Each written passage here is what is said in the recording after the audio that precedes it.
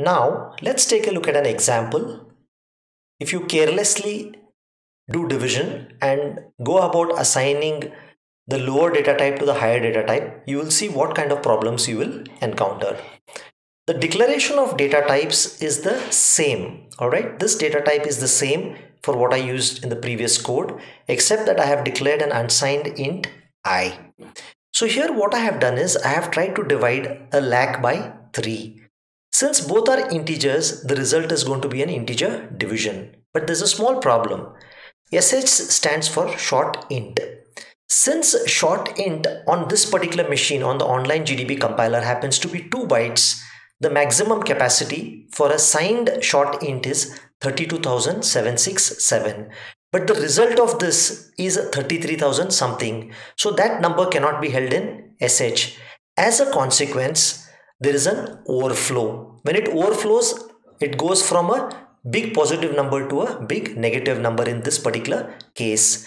So this ends up becoming something like 32,203 minus. This negative value gets assigned to int. The same gets assigned to long. Same gets assigned to float, double, and the unsigned integer value I. Now with unsigned integer value, what happens is there is nothing called a negative number in unsigned integer.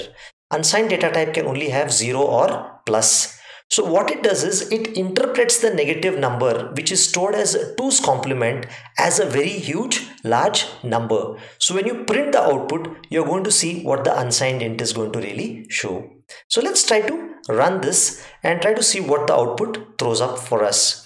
So once we compile this and we run it, this is how the output is going to look.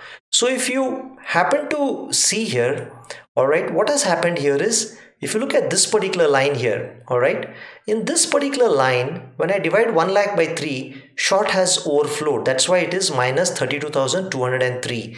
That negative value has got copied into int. The same value has got copied into long. The same from long gets copied into float, then moves into double.